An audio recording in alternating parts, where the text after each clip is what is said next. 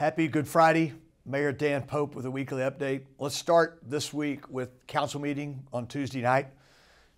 We had a chance at our meeting to celebrate Matt Dawson's retirement. Matt is our firefighter who was seriously injured in the tragic accident in January of 2020 that took the lives of firefighter Eric Hill and policeman Nicholas Rainier. Matt has battled very hard. He's shown a lot of courage. He will not be able to come back to work on a daily basis. He's able to take disability retirement.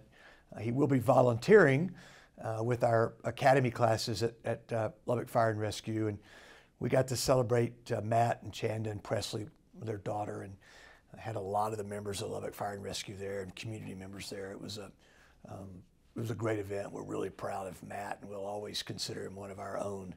We also that day celebrated the 90th anniversary of our local VFW post, and we honored some high school athletes. The girls basketball team, state champions at Lubbock Christian School, and some wrestlers at Lubbock High, including a two-time undefeated wrestler that won his second straight state championship. We got an update about our libraries. It's a short update. It's something to watch. A lot of great things going on. Stacey McKenzie's doing a really good job leading that effort, and I was pleased to get her report. And finally, we got an ARPA. We spent some time on ARPA, and we'll spend more time on that in next week's update. Also this week, I had a chance to go to visit True North Steel in Lubbock. Now, that's the old Beck Steel on the north side of town where the interstate and the North Loop come together. And Beck Steel's been at our community for a long time. They closed last year, and True North came in and bought that operation and employed many of the same people that were there before. True North's a family-owned private company from Fargo, North Dakota. We're glad to have them in our community. They're close to the employment level they were when Beck closed, and we'll be there by the end of the year. So welcome to those folks.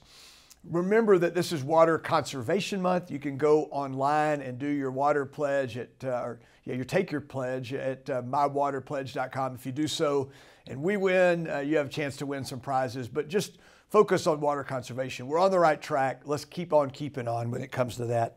Next Friday, that would be the 22nd, first ever Earth Day on Broadway, downtown, a lot of fun, festival, food trucks, music, booths, fun for families, kids of all ages and adults. You might want to check that out and get more information on the city website.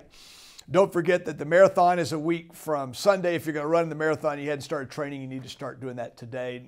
Seriously, you can sign up marathon, half marathon, 5K, and a kids fun run. We're going to have a great event. And finally, happy Easter.